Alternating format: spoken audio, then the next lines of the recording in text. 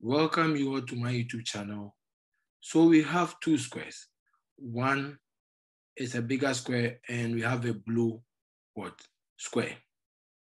Can you calculate the area of the blue square? How can we solve this question? So from here, we know that this side is 2, right? And this is 90 degrees. And so we can draw a line here. Now we know that this triangle and this triangle, they are congruent, right? Why?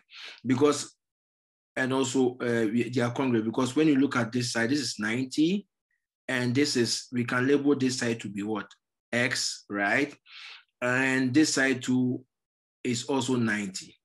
So it means that if they are congruent, it means that if this side is 2, this side is also 2, right? So we are going to get 2, and we know that it bisects each other. Since it's a square, it bisects each other at 45 degrees, right? We have 45, and from here, we know that if this side is 2, this side is also 2, right? And we know that the full length is already 3.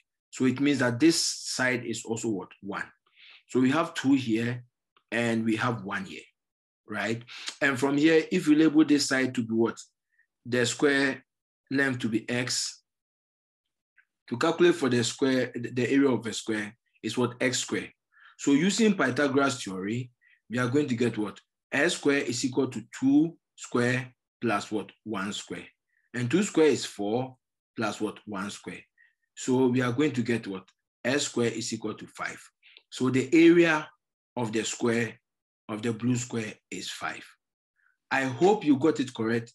Thank you for watching, and you can always subscribe to my YouTube channel for more educative videos.